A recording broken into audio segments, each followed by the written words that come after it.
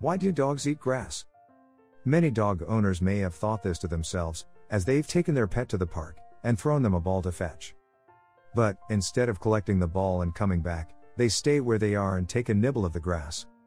What are you doing, boy? Didn't I feed you enough today? Did someone drop their takeaway on the way home from the bar last night? Why is he doing that? The truth is, no one knows for sure. There have been studies done, and some interesting theories have been put forward, but as yet, none have been proven. It could be that dogs are not just eating grass to fend off hunger, there could be more interesting reasons behind their strange behavior. Let's take a look at some of the popular explanations that have been considered. First of all, it isn't just our domesticated pets that sometimes eat grass.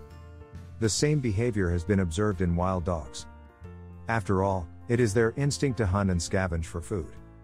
Eating grass could be inherited from our pets' ancestors, from long before they were domesticated. The act of eating something that isn't food is called pica, and it is a disorder. So, it isn't a surprise that many owners worry when they see their dog eating grass. Many owners also say that their dog vomits after eating grass. Is the grass making them vomit? Or is something else going on? One theory is that a dog may have an upset stomach and has deliberately eaten the grass so they will vomit in order to get rid of something they've eaten. The blades of grass could irritate the dog's throat and cause it to be sick. However, some people dispute this and wonder, how would a dog know to do this? They also point to the fact that less than 25% of dogs vomit after eating grass. On the other end of the scale is the idea that rather than trying to make themselves sick by eating something bad for them, dogs are actually getting some goodness from the grass. Grass contains vitamins, minerals, and nutrients that will be good for a dog. Other people suggest that dogs may eat grass because they are bored. If this is the case, the dog could need more interaction with his human family, or with other dogs both indoors and out. There are also food puzzles that you can buy that will keep your dog mentally stimulated, as well as well fed. Perhaps man's best friend might be trying to get our attention by doing something we disapprove of. They love our attention and miss us when we leave the house for work every day. If they feel neglected and have learned that eating grass gets their owner's attention, well, they may act out, just as a child sometimes does. Another theory with psychological reasoning.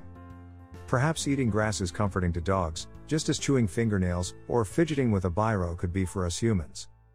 On the physiological side of things, it could be that dogs are not getting enough fiber in their diets.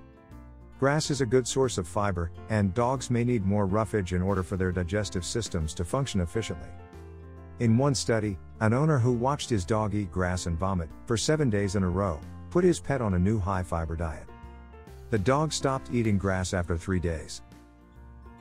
As I mentioned, none of the theories have been proven, and it could be as simple as dogs just liking the taste of grass, particularly in the spring, when it's fresh and juicy. It's important to know whether there may be chemicals on the grass, as this will, obviously, be detrimental to your dog's health. Some pesticides, or herbicides, could be dangerous if your dog ingests them. You should take your dog to the vet if he is turning down his normal food but eating grass. Or if he regularly vomits after eating grass. So, there you have it.